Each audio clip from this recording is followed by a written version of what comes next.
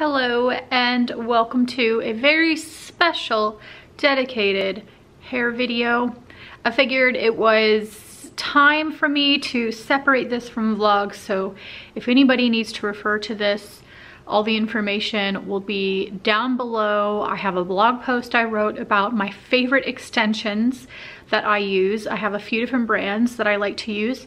This is the most affordable way that I've found. I can do tape-in hair extensions at home. I am not a licensed cosmetologist, but I've been doing my own hair for quite some time that I feel confident in doing this myself. What we're going to do today is we're going to take my current extensions out. We're going to color my hair and then we're gonna put the extensions back in. So let's just show you what products we're gonna be using today, and that way you can kind of get an idea of cost and what you're gonna need. So this is pretty much it for right now. I just need the extensions themselves. These ones that I have in right now, I have reused so many times. I've gotten the most use out of this hair than any other hair. I will say the only difference between this and the other hair that I've used is the other hair has more grams to it. So that means the weight is a little bit more and the hair is a little thicker. But I think for my hair and just what works for me, thinner, less hair is best because it doesn't weigh down my hair that's already kind of fine and thin. This is my natural hair back here. So it just depends. I think that it's gonna be based on your preferences or how much you want to spend. This comes with 30 wefts. A lot of times most hair extensions come with 20, and that's just the individual little weft of hair that has the tape on it. So this one comes with 30, and 30 seems to be a good number for me. I've been known to wear 40 wefts in my hair before, and it's a lot of hair and it's a lot stacked up in your head, but it looks really full and really pretty. So it just depends on what you like. I would say 20 is not enough, 20 wefts, but I have friends who use that much. So it just depends on how big your head is and how thick you want it. I did get a fresh set since my hair is now officially done for. I'll put on the screen here how long the current extensions I have. I'll have to go back and look on my purchases on what day I bought them to tell you exactly how long they've lasted. So I already know that this hair is going to last me forever. This is the Profusion 100% Human Remy. It says with intact cuticle. Perhaps that's why it is just so healthy. And that also sounds really creepy, and I don't want to know too much about why you would have an intact cuticle. I don't know what that means. That's creepy. The length I go for is 20 inches, which is pretty long. I like my hair to be super duper long, because as I wear and as I go, I do kind of trim it a little bit just to make it even across. And then each time I do my hair, I kind of lose track of what weft was where. And so some are higher than others, and I have to trim it across again. So over time, it kind of starts to travel up my hair. And then also sometimes I'll like chop in some layers or something like that. So it's just nice to start with a fresh long length. So the color that I'm going for today is the light ash blonde. And I am going to just pull this through this hair because this hair really does match my current hair right now, which is just this like golden yellow. I want it to be more of a mushroom blonde, like with a little bit more of a cooler tone to it. So hopefully that'll knock some of that out. This hair does come with the biggest bottle of tape solvent remover. It's amazing. I mean, that is so much. It's so generous, and they give it to you. So that's another reason why I really like this hair. You can get this hair on sale quite often. I'll have links below for it. I usually buy it. I'll like keep an eye on the website when I'm kind of in the market for some new extensions, and I will grab them when they're on sale, which I think I've got these for $100. For me to do a full head of extensions at home by myself for $100 is unheard of. So I'm gonna go take the extensions out. I'll show you how I do that. I also have a old towel that I don't really care about because this is probably gonna get some extension tape on it, which that gets really sticky. So it's just nice to have a towel nearby because your fingers are gonna be covered in sticky tape and hair, which is just foul. Lighting in my bathroom is not the best, so just get used to seeing my dark circles. But what I'll do is start with the first. So we're gonna just spray. And I try to get it like as much on the tape weft as I can. But see how you really can't, like I have to really search for them because you cannot tell that I am wearing extensions unless I forget to do like a check before I leave the house and like I slept weird on my hair and then there's like a piece showing. All right, so now I've gone around and done most of the hair. So what I'll usually do is I'll just start kind of pinching the weft to move the glue around. Then give it another squirt and just start to massage it. And so you just give it a little squirt onto your natural hair and then it literally just pulls out. And then here's the hair weft. A lot of people will find this absolutely disgusting, and you're right, it is. I honestly don't like hair in general. I don't like the smell of hair being done. Like I can never work at a hair salon because of the smell. Never could do hair, not a fan. But my own I can tolerate, and for some reason someone else taped into my head I can tolerate. But I mean, it's the price you pay when you really, really want long hair. And then just gently pulling the hair away from your natural hair. And just keep doing that over and over and over until you've completed it. Now, what I would do if I was about to reuse this, see how the tape, see how you can already see the tape is just separating? If I was doing this to reuse it, I would pull that tape piece off and then set this aside to wash the hair and then lay the hair out to dry and then get it ready to retape. And retaping is super easy. You just order them either in a roll that you cut to size, or you can get the ones that are pre-cut, which are pretty easy to use. But I actually like the ones you roll to size because sometimes the tapes are of various sizes. They're not really universal. So we're gonna do that all over my head and we'll be right back. I'm gonna go watch the newest episode of Outlander and finish my whole head. If you're going for the wet hair look, this is just oil. I usually wear a like a salon cape over my clothes, but I totally forgot to do it and probably ruined this.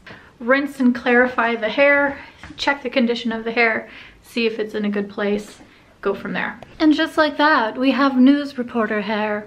What we're gonna see here is the wind is going to be moving south, but strong winds might be causing some power outages. Be prepared. Like, how do they do it? If you're curious if, like, you know, it's unhealthy to put in extensions a little bit. I mean, when you shower, you lose so much hair. It like travels down the back of your leg. It's disgusting. You don't be concerned. You will lose like giant globs of hair. All the hair that was never able to fall out because it's been inside of a tape weft just starts to kind of finally fall out from your hair, and so it comes out in big chunks. But it's mostly just already dead hair. It's definitely not from me using the tape extension part, because that I take off very gently, so it's not that. It's really just hair that had to go. I didn't realize my hair was that long. See how like the front of my hair just messes with the length? Because that's actually pretty long. My hair's looking long and kind of healthy. Now I don't want to put the extensions back and I just want to like live my life like this for a little bit. Ooh, gosh, it feels good to just do that. There we go. Protect the dress. God, that hair. I feel like I'm about to like bitch everybody out on CNN about some politics. Aha! measuring cup. Because everything is a fourth of a cup. These are usually a fourth of a cup. 2 ounces, 2.5, a little bit over.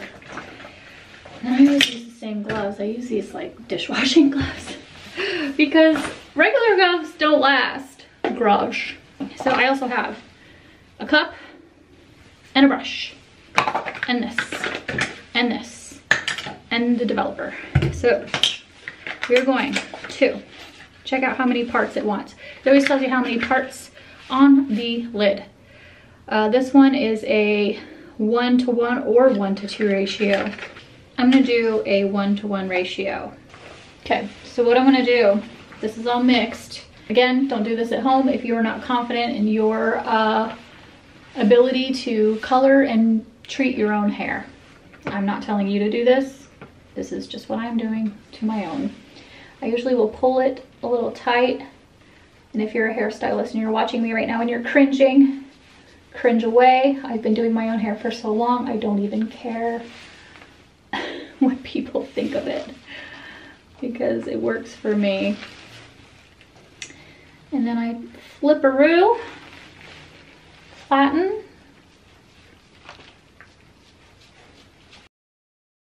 Wow, my brows are really the casualty of this entire experiment. I'm gonna leave this on for 20 minutes. It says 30 to 45, but I feel like I've already had it on for 10 because I've been just kind of massaging it into parts that looked a little orange to me still. I can tell already that I'm gonna love this color. So whenever I really love a color, I rip the top of the box lid off so that I have the name of the exact one that I want.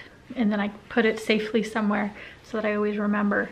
And this is gonna be that perfect mushroom blonde taupey color that I'm going for.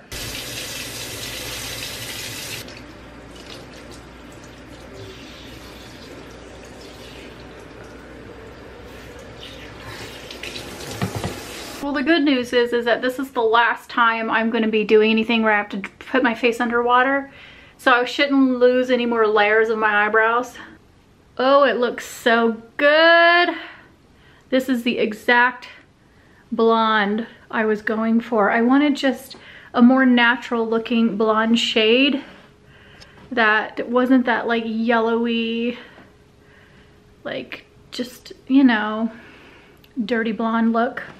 But then I can just dye these so that way when it gets washed together, it fades together because this is the exact color my hair was. So it'll match. So yeah, now on to dyeing these. All right, so to do this, I'm actually gonna do it in my kitchen because I have more counter space. I'm gonna get with this and start painting. By the way, shout out to this candle, Apple Honey Butter by DW Home. It smells freaking amazing. All right, I've got some hair laid out here. I'm just gonna go one by one and do this 30 times. See why it's a hair day?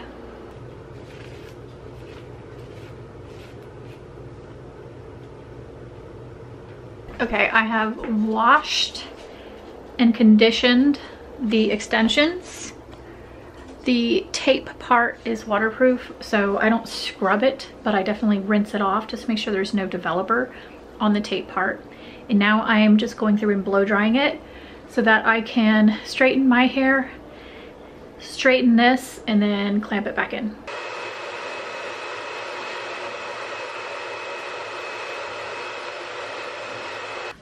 I'm on my third cup of coffee today also. Holy sideways rain. Okay, so now we are back in the bathroom. My hair is pulled up. I always start the extension from the bottom. And so we're gonna do our first row. I've already sorted out the ones that I feel like look less as clean and crisp on the line to start with that on the lower. You don't wanna go all the way to the bottom. You wanna leave a good gap because when you pull your hair up for ponytails or whatever, you want to be able to cover any tape. So the best way to do that is just give yourself some space between the base of your neck and the extension.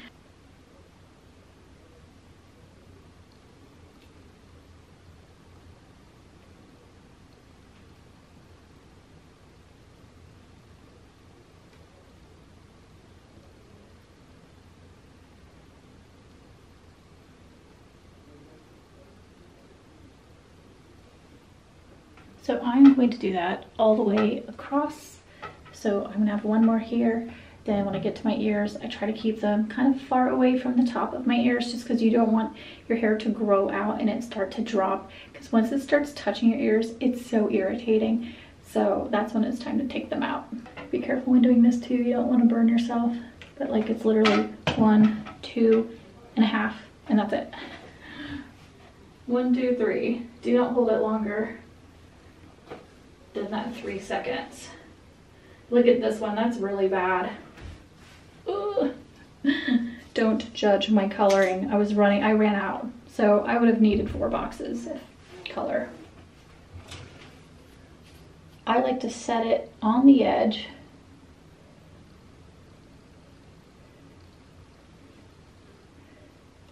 And then fold it over that piece of hair. So see how that creates a smaller extension sandwich? Sometimes I'll do it that way, but this is looking slightly ghetto with the blonde, so don't judge this round. It wasn't my best, but at least you're gonna get the gist of it, and I can't be perfect. This is definitely the cool toned, more like mushroom blonde that I was going for. This is definitely my natural hair color. So I am hoping that it lightens up just a little bit. I really don't care if it doesn't though, because I kind of like it. Also, if you have tape-in extensions, get yourself one of these. It's called a Tangle Teaser, and it is the best brush for being able to brush your hair without it snagging. But anyway, I'm gonna finish curling my hair and styling it, and I'll see you guys in a little bit. And we're done. So the name of this color is Light Ash. So I feel like this is gonna lighten up quite a bit more, but it's very like mushroomy, blonde, I would say. Blonde, brown, blonde. Yeah, I'd say it's that. I like it. I think it looks really good. I think it came out really good. I think my hair looks really shiny and healthy, which is, thank God. I hope this video was useful for some of you. If you have been curious on how to do at-home tape-in extensions, if you have any other questions, look on my blog. The questions, most of what I get asked, I have answered over there as well. And then please use my links. They are likely affiliated in some way, so I might get a small percentage, but that really helps me because I make these videos for free.